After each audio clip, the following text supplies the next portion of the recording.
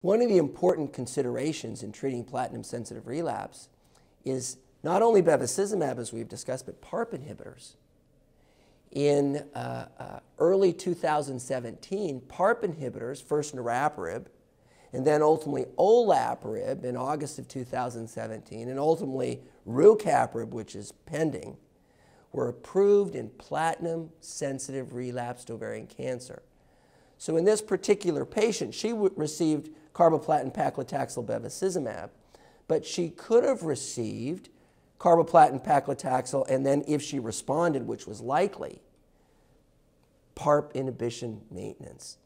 And again, we have two FDA-approved options, niraparib and olaparib, and soon a third, likely rucaparib.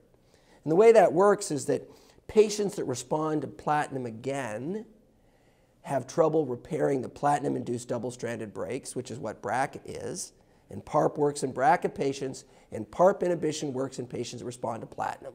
And that's why it's FDA approved in that setting. Personally, this particular patient was treated with bevacizumab because she could be treated with PARP anytime. Okay?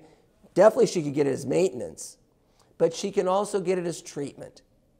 There are now two PARP inhibitors that are also FDA approved in treatment. So PARP inhibitors, you got two choices: maintenance in platinum-sensitive relapse or treatment.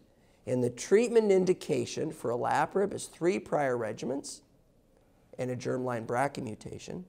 And for rucaparib, it's 2 prior regimens, germline or somatic. So I don't know what the definition of a regimen is. Maybe bevacizumab counts as a regimen. But in any scenario, after she gets carboplatin paclitaxel bevacizumab, as she did, she will then have the option to get treatment PARP inhibition. I get it that the sequence could have been reversed. We don't have any randomized trials comparing which should be used first.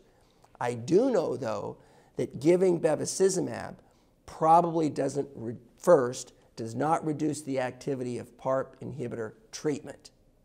So that's why this was done, because GOG 213 shows a 5-month improvement in overall survival when bevacizumab is added to carboplatin paclitaxel in platinum-sensitive relapse.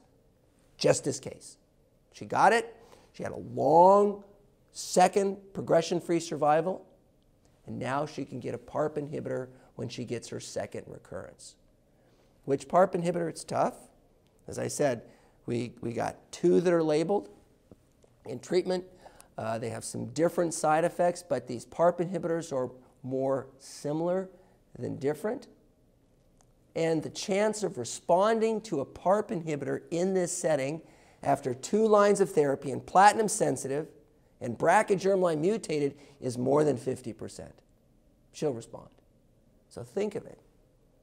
She was diagnosed in 2014.